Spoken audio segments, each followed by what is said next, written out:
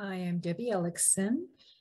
I hail from Canada, and the services that I offer are editing and public relations. I provide copy editing, and proofreading.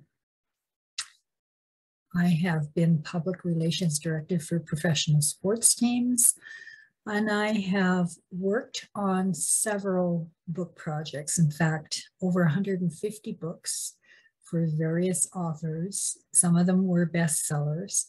They had me edit and project manage their manuscripts to print. I also have 17 of my own books.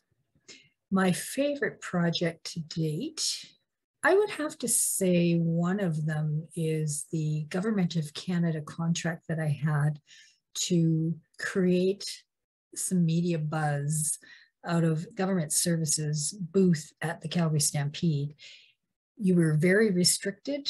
You had a few storylines, and it was a challenge to come up with something that would entice the media to actually come visit the booth, do a remote, or write something about this. My favorite book is still Leon Uris's Mila 18, even though it's a hopeless rise from the ashes, but it's a very powerful story of the Warsaw Ghetto uprising.